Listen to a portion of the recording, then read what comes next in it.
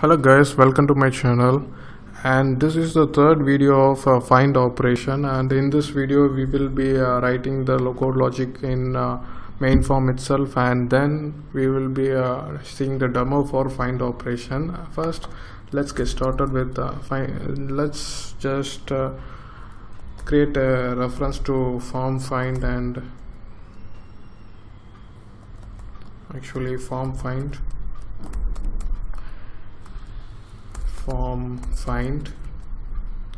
So add the using statements and then go here and create a instantiate a form find first, and let's do it here. Form find is equal to new form find. So we will be giving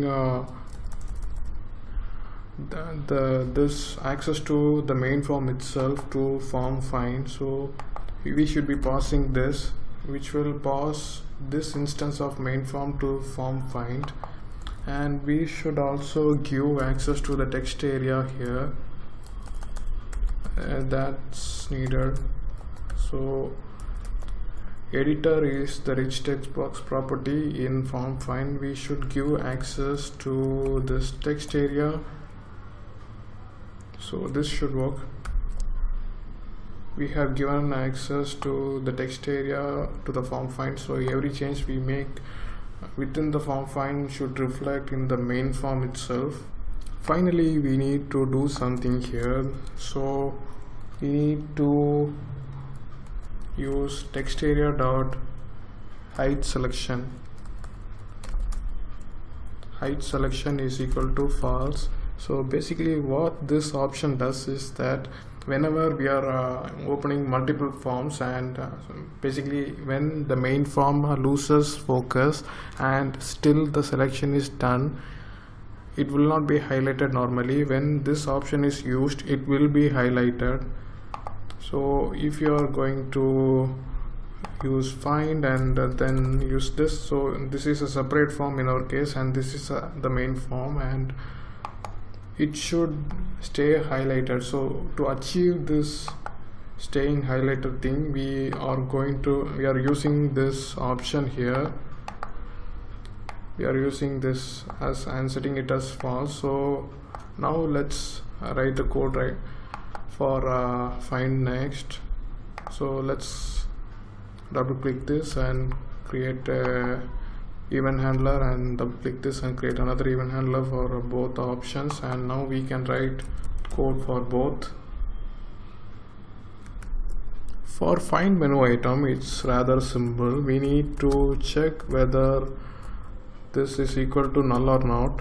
So basically when we are closing this, sometimes it might go out of focus and get disposed of and becomes null. So we are just checking this. If it is null, create another new object and pass the main form reference, and as well as form find. Set the editor to text area,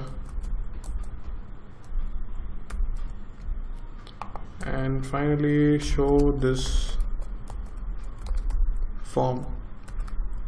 So that's it for find menu item. But for find next, what we are going to do is, it will be enabled only if the user has previously entered something in the search text string box for searching. Basically, if one time he has entered something and it will be in focus, and then it means that we can just press find next and give the next occurrence of the string. Basically what I am saying is, so here previously I have selected this as search string, and when I click this, and only when this is selected in the previous search, I can just click on this and it will go on this. If I haven't selected anything previously, it should be asking to the user for a search string. As such, it would ask for the first time. So let's go on to update view and write a line there. We will be writing a find next edit menu dot enabled is equal to find edit menu dot enabled, and let's get to the code for find next menu item. So in this method we are going to do something, that is form find. First update the query.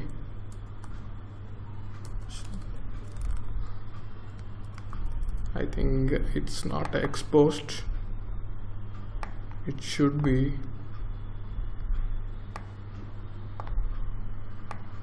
Just make it public,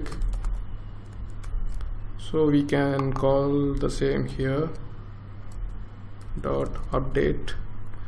So the search query is first updated, and then we are going to check for the search string here, form find dot query dot search string dot length greater. So we are checking whether something is there to be searched. So if there isn't something, we need to open the form find itself. So we need to ask the user to type in something, so we can show this form and ask for input.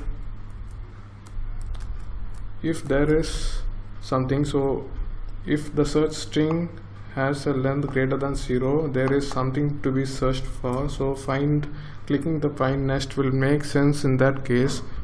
So we can go to find next result. So we can create a result object here, and we can call edit operation, and we can just call the particular method here and pass the query from form find itself. That's why we need properties. Properties are real lifesaver.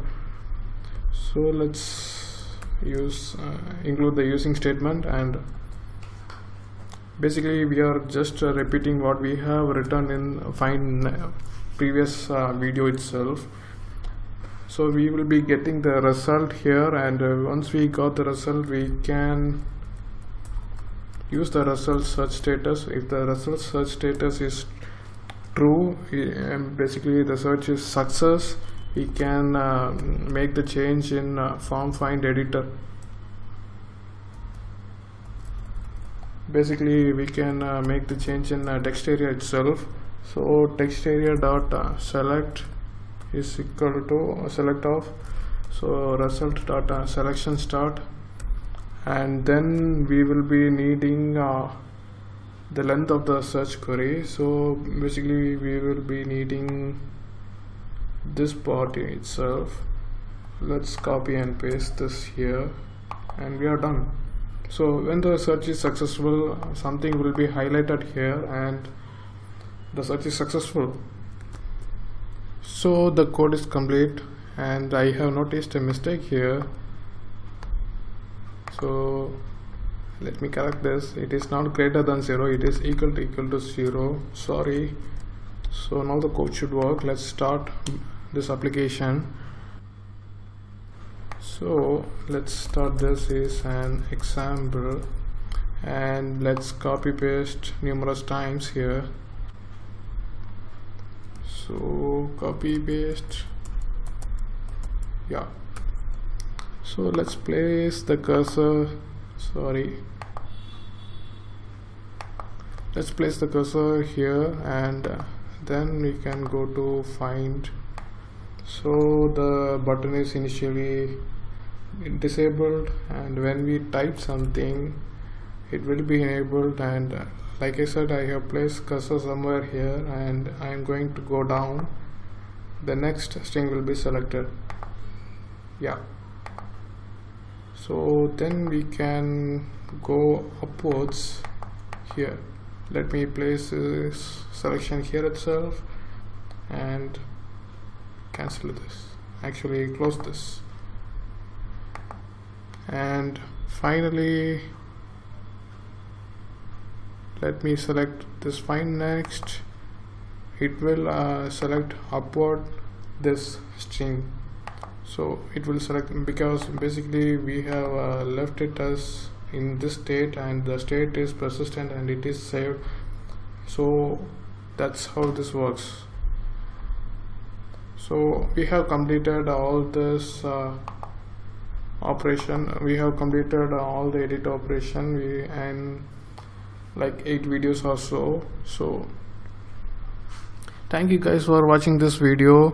I think it's really useful to get you started if you are a beginner in C#. So like and share this video, subscribe to my channel for future videos. Thank you.